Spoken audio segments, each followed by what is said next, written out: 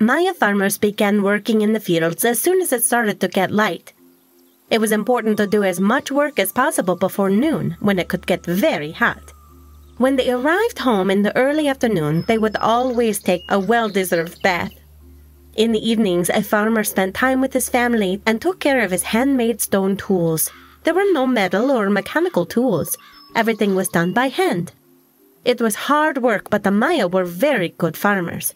They used maths, star charts, and weather predictions to plan where to plant and harvest their crops. The Maya had 3 main farming methods. Raised fields were best in places where the ground was wet and boggy. Farmers dug canals and piled up the soil to make raised fields where they could plant their crops. Terrace farming made it easier to farm in mountainous regions.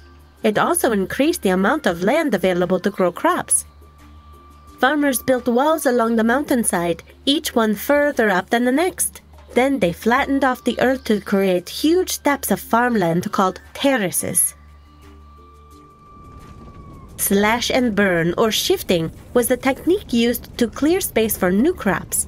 Farmers chopped and burnt down sections of the rainforest. The leftover ash was high in nutrients and crops grew well for a while. When the nutrients ran out, farmers moved on to another patch of rainforest and let the old patch regrow. Most farmers had their own fields where they grew crops such as maize, beans, chili, and squash.